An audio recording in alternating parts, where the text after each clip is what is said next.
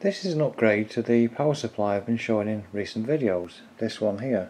I've made another one, and this one has got current on it, and one major use of which is that it's always difficult to measure the power going into exciter circuits. So I've got the Dr. Stifler SEC 18 there running, and it's using now, well, 43 milliamps.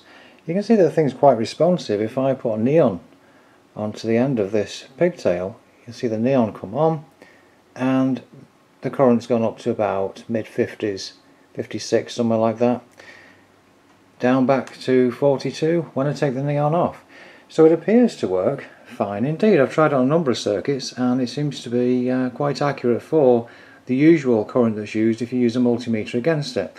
There are a couple of trimming pots on the back, and I'll explain more about that in a minute, because the wiring is also a little strange and there's not that much information about the actual wire up on YouTube or online.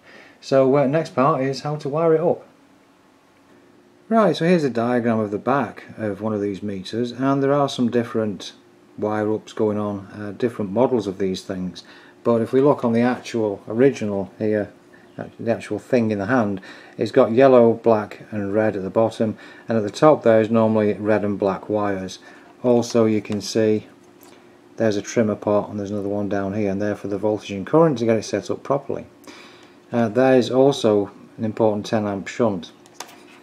Now you'd expect the red and the black to be the outputs at the top. They have 10 amp wiring on them, but it doesn't actually work that way, and that's what's important here, because you don't see a lot of these diagrams and explanations on YouTube. The yellow and the red get connected together and they are the input from your power supply.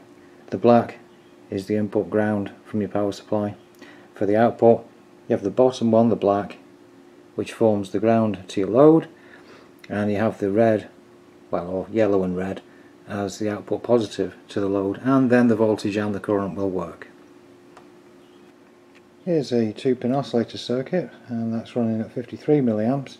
It's got a 8-watt Dollar Tree bulb on it. If I touch the back of that, or get near to it I should say, there we are, to a decent enough brightness just by moving the thumb there. You can see that it moves up there to, well, 61 milliamps, 60, 61. And this is a 12 volt PC fan using 185 milliamps. Alright, I'll leave links for both the screen thing here and the voltage booster. I hope that was of use. Okay, thanks for watching.